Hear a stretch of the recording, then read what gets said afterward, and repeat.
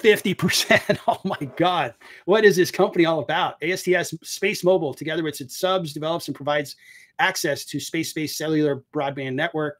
Wow. What happens? Something got connected and turned on and so forth. So climbing after the space-based company said its first 5 commercial satellites will launch next month.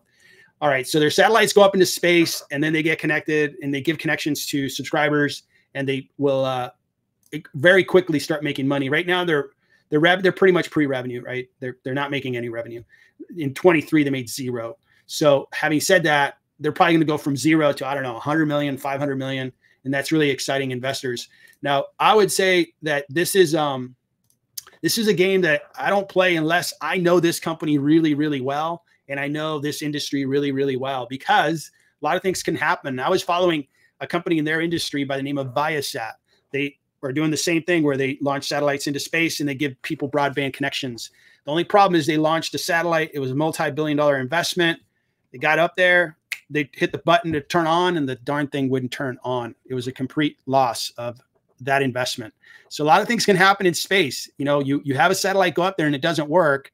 You can't call AAA to go fix a tire. You can't call NASA and say, hey, could you go fix our satellites? They're like, no, we got more important things to do. We're going to manage satellites there, maybe for the Defense Department and things like that. So awesome that this stock went up 50%. Hopefully some people on the live stream had, you know, money in this company and made lots of money today. I hope you did.